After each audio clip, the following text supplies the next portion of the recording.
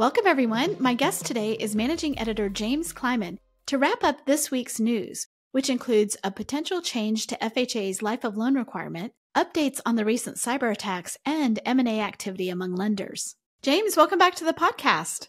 Hey, we're back. We are back. Yeah. We're going to cover a pretty wide range of topics today, just, what's happening in the news. And the first topic is just so sad to me personally. I know to so many people, to you, to the industry. And that is the passing of Dave Stevens, who is just, it's hard to describe him and what he's meant to the mortgage industry. He had a long battle with cancer, but it was still pretty shocking to everyone yesterday on January 17th when we found out that he had passed. Yeah, really sad. Dave has always been a really outspoken, independent advocate for the industry. He was beloved by so many people, and a lot of the comments that I received and saw on social media really reflected that I think there's going to be a big void to be filled, a leadership void, an unofficial void of someone who had a lot of political capital, a lot of influence, and a lot of love for the industry.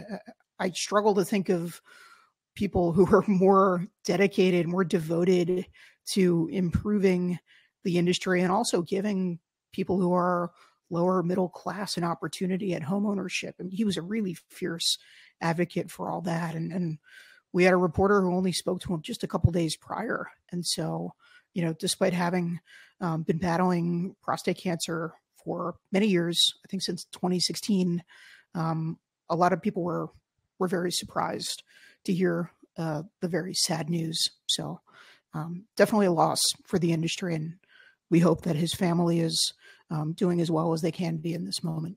We really do. And I think that, at his time at MBA, he was a fierce advocate. And then when he left MBA, I feel like he could be unleashed a little bit, right? And really say some things and be an advocate for the industry in a whole different way than in that sort of very, official capacity to be the guy holding people to account, saying things maybe the MBA can't say, right? And in that way, just really continued his legacy of like standing up for people in this industry and for homeownership.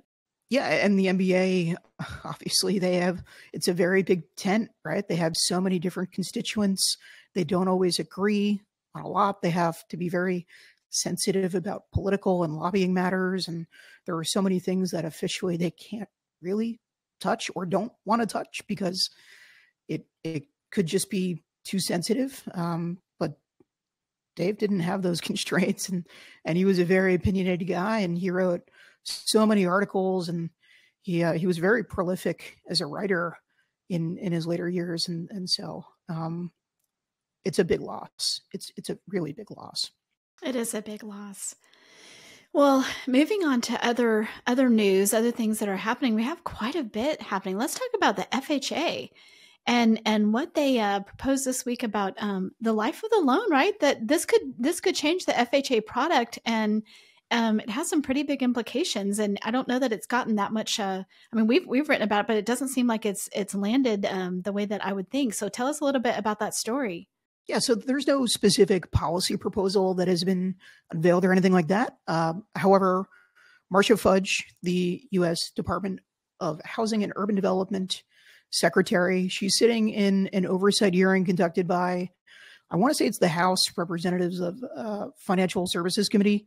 And as a Representative Brad Sherman, Democrat in California, he brings up the issue saying, look, we need to address just the fact that the life of loan premium requirements for mortgages backed by the FHA is a major hindrance, right? And there are a lot of reasons that the requirements are in place. And we also know that the administration has been looking at ways to make FHA loans more affordable for a class of people that have largely been priced out of the housing market. And so Marcia Fudge essentially tells him, look, I'm willing to look at eliminating life of loan premium requirements for mortgages backed by the FHA. Now, we don't know what level of priority this is. It could just be, look, she's in a hearing that lasts for a million hours and it's draining. And she reflexively says, Yeah, I don't like these either, right? Like I wish we could do something about it because it is so significant. And the FHA has already made big changes to MIP, right? The mortgage insurance premiums. They did slash them, you know, it was down to 55 basis points or whatever. But when you really talk about the reasons that so many prospective homebuyers qualify for both conventional and FHA end up going conventional, I think like 9 times out of 10, it's because of these end of life premiums that just they go and they go and they go and they go until you refi or pay off the loan or die, right? So it's it could be a major change. I think it would also provoke a lot of people who are already worried about a sort of creeping idea that we're going to be a little less careful about the finances of some of these big institutions that have gone belly up to, some extent in the last 20 years, right? So there were a lot of problems with FHA backed mortgages back in the day, right? And I know that there is a much higher risk in general because they are willing to accept borrowers who have lower credit scores, who have blemishes, who don't have the same levels of equity in their properties. And you have a lot of capital concerns in the secondary market, with Ginnie investors, right? So I don't know how political, I guess, like oomph there is on an issue like this. Certainly you talk to the affordable housing advocates and a lot of policy folks in Washington, D.C., and they say, oh my God, like that's the holy grail. Like we would absolutely love to remove some of these requirements, or at least scale them back, right? Like maybe you get to the 20% and it's gone. Maybe you lower it to even 15% equity, right? I mean, there are so many different ways you could do it. If it's anything more than just a conversation at a stressful hearing in DC, it's hard to say. And the FHA is not typically very candid, as to what they're internally thinking about in the moment. So what we could say is this was a tantalizing segment of a very long hearing. Much of those hearings are not very tantalizing, I think.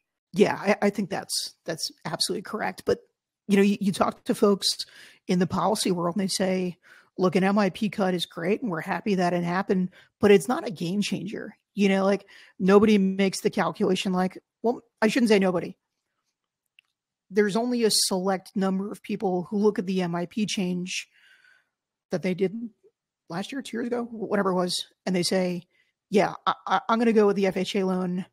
Whereas if you did remove the, end of life requirement, it opens up like millions of potential home buyers, and so many people would benefit even, with existing mortgages. So I think it's a big prospect, probably not realistic anytime soon, but it would certainly make for a mortgage product that is a lot more competitive with Fannie and Freddie. And we know that Fannie and Freddie have really narrowed their credit box, over the last 15 years. They've been, I think, fair to say, very conservative, right? And we know that the Biden administration and a lot of Democrats want Fannie and Freddie to be providing more opportunity to lower income, moderate income, people of color, people in protected classes, people in urban areas, in rural areas. And, for some of their requirements and guidelines, the GSEs don't hit the mark. They're not getting there. And some of those goals are very aggressive. It's not to suggest that they're not trying. But this would very much put the FHA on far more, competitive footing as a product. Well, and we see that in the way that different parts of the Biden administration are trying to chip away at some of the fees that are part of closing costs, or sort of the things that are outliers. I mean, they can't go in at the main product, but they're like, okay, how do we, let's look at title, let's look at appraisal, let's look at all the ways we maybe can do this, the credit score, the, whatever it is. And so I feel like there's a concerted effort on the things that they can control. Yeah, but they also have a very mixed track record, and every administration does. This isn't to say, oh, well, you failed on this, and so we're going to, throw the baby out with the bathwater. I think in title, it's maybe a little bit more glaring. I mean, the administration through the FHFA, according to some Wall Street Journal reporting, essentially said, you know what, we don't really want you to make as much noise as perhaps, Fannie Mae had intended to make in running a pilot program that would essentially have Fannie kind of bear the risk and cost of title in specific cases. And that wasn't even, a huge program or anything like that. Again, it's a pilot. It was just supposed to be a fairly small attempt at, addressing affordability issues and saying, we don't believe that there's really all that much risk here when you consider that it only pays out, a couple percentage points, right? Like 2-3%. And so we can do that. Fannie and Freddie definitely have the money to do that, right? And so if the FHFA is saying, hey, we really want you through these equitable housing finance plans to think very hard about how to deliver actual huge savings to a consumer when affordability is arguably at its worst point ever, title's a decent place to start, right? If it only pays out 2 to 3% of the time. And I know there are a lot of advocates for title and think that it's essential and very much worth the tangible risk, right? Because you could be losing the whole house. You could be losing the whole property if it ends up being that you didn't really have the proper claim. But again, if it's only paying out 2 to 3% of the time, the federal government certainly has enough money to bear that kind of risk if they want to. It sounds like they pursued it, and then naturally the title insurance industry says, whoa, what are you doing? You shouldn't be doing risky business anymore. You remember what happened? Like bad Fannie, go back. And then a bunch of politicians start getting keyed up about it, and suddenly the program dies, right? So I think it's a pretty mixed track record. And like any administration, they're subject to political pressures. Now, Fannie is still doing, some other work related to title. They have those attorney opinion letters. It is a very small percentage of, the overall business. But it could be something. And it's certainly something to keep assessing, because the title industry is going to try to beat back any attempt at Fannie or Freddie or the FHFA or any kind of regulator saying, here are the options available. They want it to be very clear that title is the best, most complete coverage option available, and that it is worth the cost in every situation. So it's going to be a fight that we're going to see wage, I think, for many years to come. So we're keeping an eye on both of those issues. So the FHA potential there to change in the life of loan, and then obviously always the title bit. The next thing I wanted to talk about, which it feels like it's just coming at us all the time, is the cybersecurity incidents that we've seen. So we had a story about First American this week, kind of looking at their Q4 financials. So they had that breach on December 20th, 22nd, something like that. Just before Christmas. Just before Christmas. What did that report find? What did that story talk about? So we don't know materially what the impact will be. We know that they have told their investors through an SEC filing that there is going to be a major change, that they're going to make less money in Q4 as a result of this. I don't think that's a huge surprise. We know that there were a lot of closings that were delayed as a result of them either shutting down their systems or having had them shut down from the hackers. We still don't know a lot of the details, although their systems are up and running. But yeah, I mean, some of the closings probably got delayed by a couple of weeks, right? So that's going to show up in Q1, or maybe they ended up going with a different title company. I think it's fair to say they probably lost some business as a result. There were a lot of frustrated people out there. Totally natural. What we expect to see in all these cases, right? I mean, you remember, I want to say it was over the summer, Rapatoni got hit. They're, a pretty big player in the MLS space, and they lost a lot of business as a result of the hack. So many people went over to, I think CoreLogic has a system that's gained a lot of popularity, and there are others, right? So other companies will seize upon the misfortune of others. That's business. It's cold, but you got hacked, and there are still customers that need to be served. and they're going to do their damnedest to try to serve those customers, right? I mean, it's unfortunate all the way around. And so often what we see is these hacks are perpetrated by nation states. So you see a lot of these coming from Russia, you see a lot of them coming from North Korea, or they're smaller collectives or whatever. But these are very, very significant incidents. They're hard to catch. They're hard to stop. Even big companies that have invested millions of dollars in preventing it get hit. You know, look at a Mr. Cooper, for example, one of the biggest mortgage servicing companies in the country. You don't think they've spent a lot of money on cybersecurity? They absolutely have. They got hacked, you know, and they were going to lose, I want to say it was something like $15 million or less, but still, like, you know, a lot of money. And their systems went down. They have a lot of issues with customer complaints. And I think what's interesting is what we see in almost all the cases is you don't see a tremendous amount of like messaging from the company that was attacked and the consumers. What they usually do is they have a website that has been set up to communicate with consumers, and they'll have updates that are very vague and say things like, we have been, you know, the victim of a cyber attack, and we have identified, you know, 3 systems that have been breached, and we have nothing else to say. Check back for updates. A couple days pass. We have restored this one very minor thing that has nothing to do with the customer experience. A couple days later, you know, another thing is back online, whatever, but it's just, there's not a lot of communication. I don't know if that's because they're talking to law enforcement and law enforcement says, you don't want to provide updates. You don't want to give the hackers any sense of what you're doing to restore systems or to fight things, or they have attorneys or compliance people who say you don't want to be putting up information that you're not 100% sure of, and that will potentially result in more. 8 lawsuits, I think, for one of the title companies that got hit pretty recently. So those are big factors. I think another thing to talk about is the impact on the other side, right? So the consumer experience, awful. If you're trying to close a home, that is terrible news. It must be so frustrating. I can't imagine how frustrating that might be.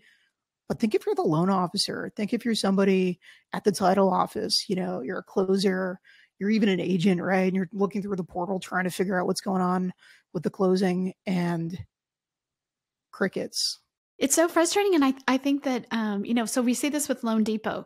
So Loan Depot got hacked now like 2 weeks ago, and trying to get information. So, you know, our job at HousingWire is like, how can we get information out to people? And it's just, you know, there's no information that they're, the site they set up, same thing, you know, updated every couple of days, but really no information. And so people are just stuck. I know of someone here who's working with a builder who, you know, their financer is actually Loan Depot, right? It's not called that, but they're partnering with Loan Depot. And so just complete shutdown for 2 weeks. Haven't been able to do a purchase application, can't take any, you know, can't do pre-qualifying, you know, just for this whole 2 weeks. Nothing's happening if you're a Loan Depot loan officer. And at this point, like, that's rough. That is, you know, it's not like you're flush with cash from 2023. Yeah, and that's really hard. We don't talk enough about the logistics and what you need. You probably don't have a lot of databases that you can be looking for. And mortgage rates, by the way, not that they're in an amazing state or anything, but they're at like relatively low rates compared to the last year, right? They're in the mid 6s. And so I'm hearing from loan officers in the field that they're even doing some refi business. But if you're at Loan Depot and your system is down, pretty hard to get that list of potential refi opportunities out there, right? So it's probably just triage for a lot of folks who are actively working on deals. And, you know, you can't even think about being more proactive in terms of, you know, harvesting old business and trying to look for opportunities there. It's, I imagine, just doing as much as you can to serve the customers that are, you know, in front of you. Absolutely. Yeah. I always think about, you know, back when I first started at HousingWire, a couple years in, the CFPB launched their consumer complaint database. And, that could be for anything. I mean, it's not just about mortgage, but especially back then, it was a lot about mortgage. And they would check that. And you just think how frustrating this is for the consumers, all that. But really, to your point, what can anyone do about it? I mean, when we go to conferences and we have experts speak about this, there's so little that you can do even after the fact, so it's just a frustration for everybody.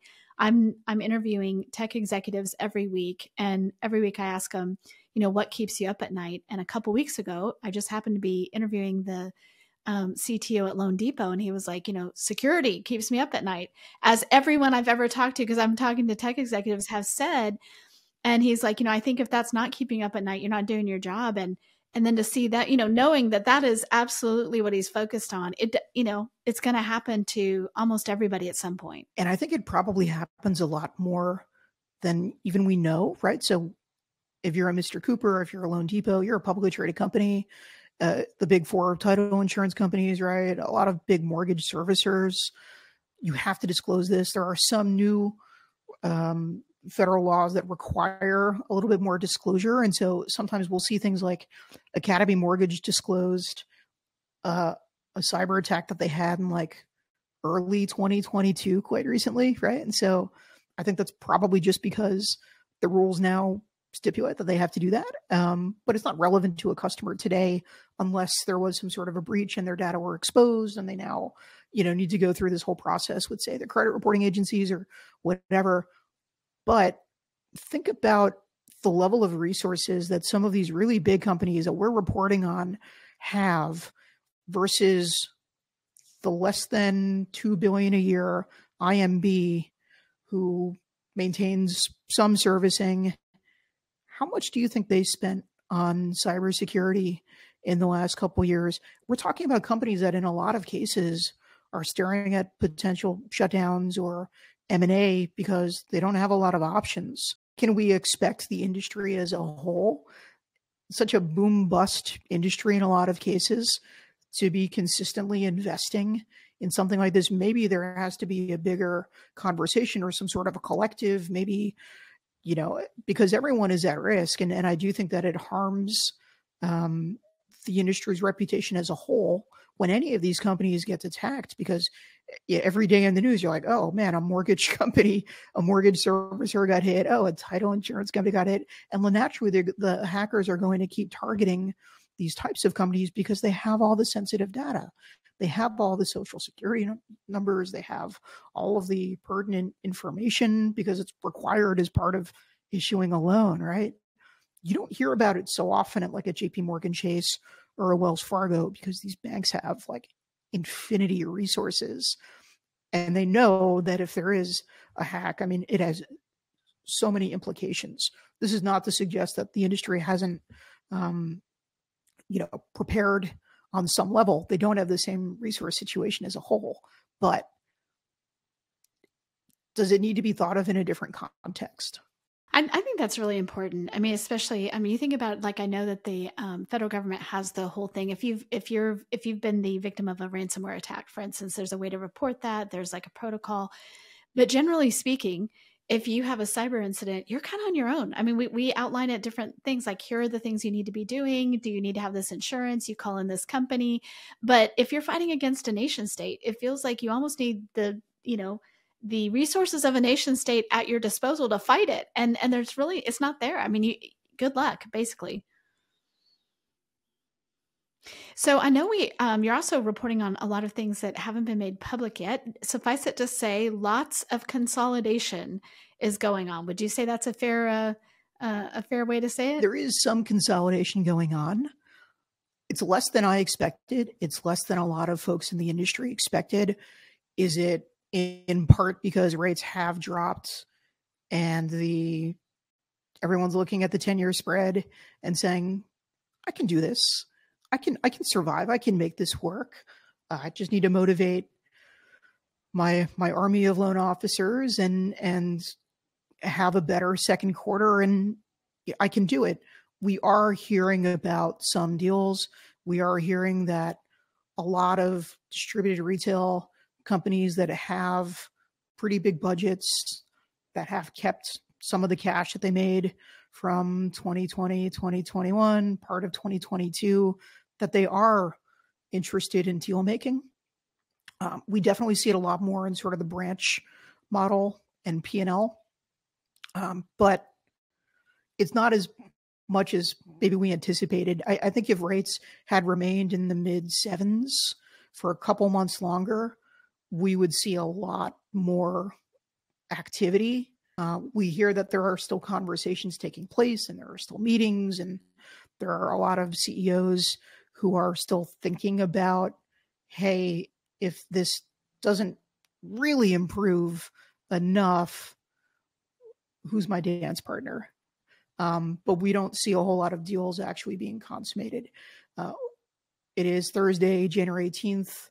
I've spoken to multiple people today who say that there is a deal happening between two fairly good-sized IMBs, one smaller around kind of the $2 billion a year range, one that's in the top 25. And that would be probably one of the bigger deals we've had in a little while. I mean, certainly there are other companies out there that are fairly aggressive. CCM is among the more cross-country mortgage, I should say. Sorry, I'm so used to speaking in acronyms now. It's like I'm in the Army. But cross-country mortgage is still among the most aggressive recruiters out there. They don't just do deals for the sake of doing deals. They're looking for companies that are going to fit into their P&L model.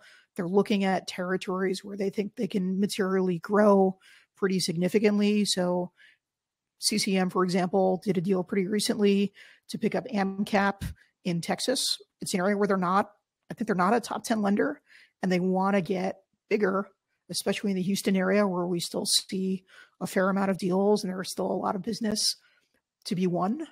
So we do see that sort of, I think, more opportunistic kind of transaction. But then we also just generally see some recruiting. You still have a lot of lenders who want to pick up an entire branch, in one fell swoop. In some cases, it's going to be easier for them to do that with an M&A deal. In others, they're just going to try to do what others would consider to be poaching, and just kind of pick them up the old-fashioned way.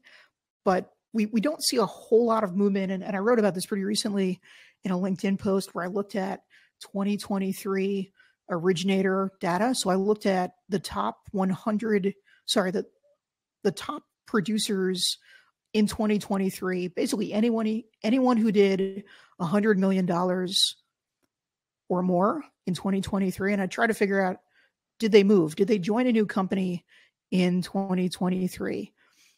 And so we're talking about probably 100-ish people, maybe a little bit more than that. Only 5 moved to a new company in 2023.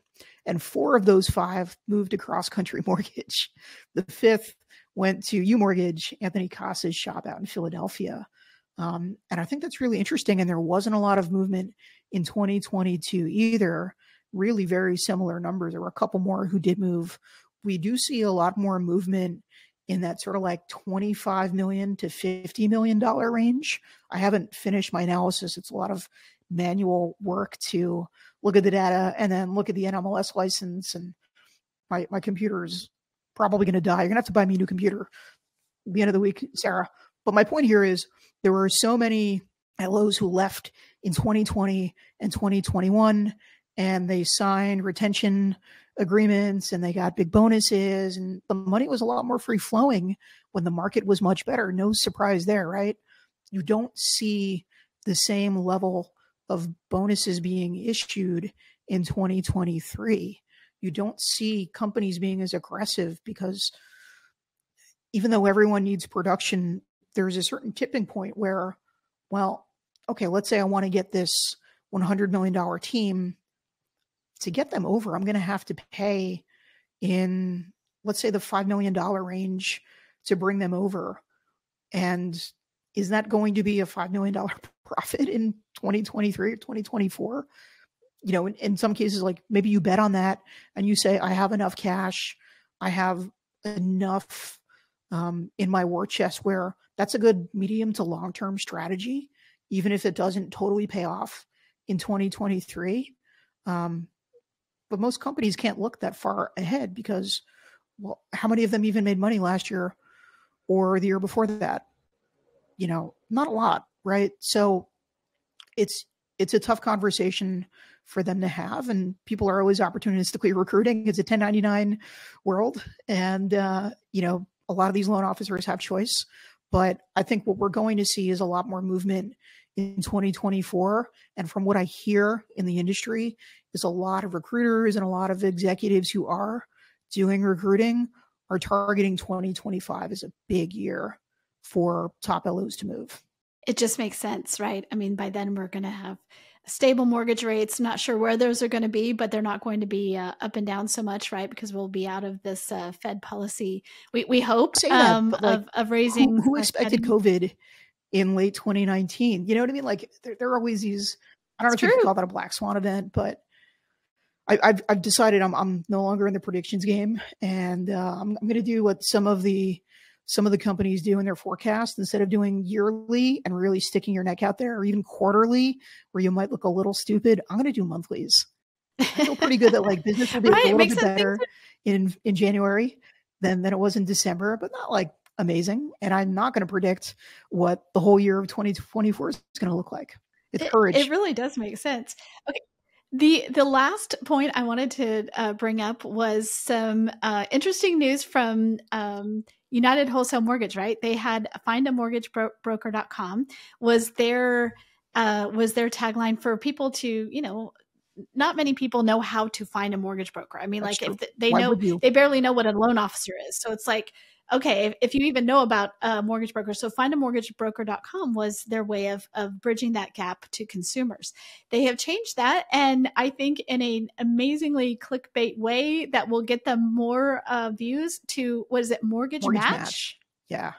Mortgage Match, which sounds like a dating app. Nice. And so lots of people have been like, okay, so is this a way for people in the mortgage industry to find other people in the mortgage industry to date? But no, in fact, it's not. What is it? Yeah, I mean, it's basically just replacing findamortgagebroker.com, right? So it's consumer facing, and they want to have,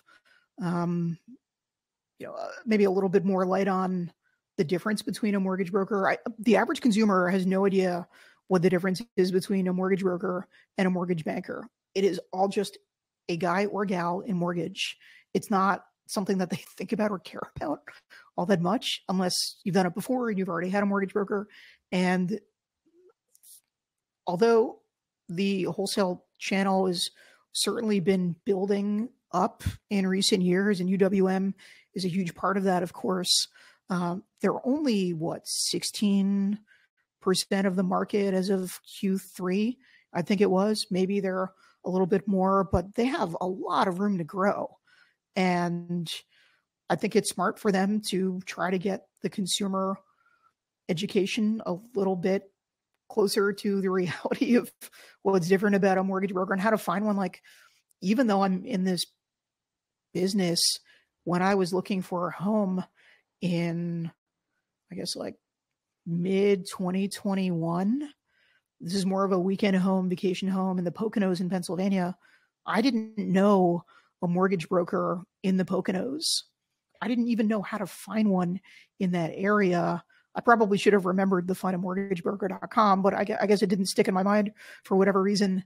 Mortgage Match maybe would, or if it doesn't totally work out, they could pivot and create one of those dating apps. Like you said, there are a lot of divorced folks in the industry, right? Sales often is a stressful job. And so it's, maybe not what they were going for, but I think they could pivot if it doesn't catch.